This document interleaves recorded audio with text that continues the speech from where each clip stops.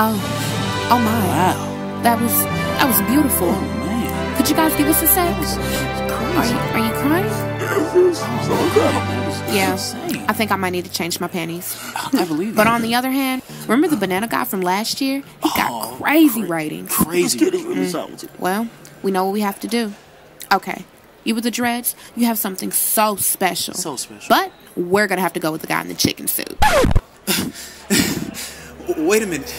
So you're telling me that out of all these singers, some of the best singers I've ever heard in my life, and I know they're the best you've ever heard in your life, they pay money to fly all the way across the country to come and try out. And you pick a nigga, you pick the fool in the chicken suit?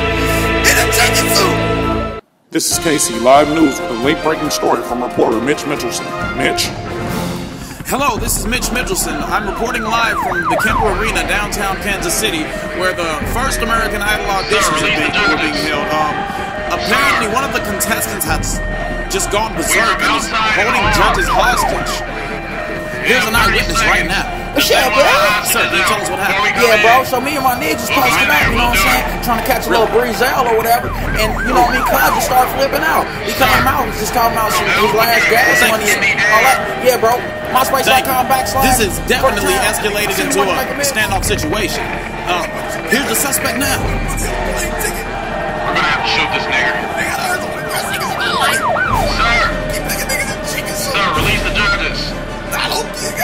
He's got a gun. Ready? Hey, fire! Don't shoot me, this is myself. What the hell? I've got to tell Craig about this one.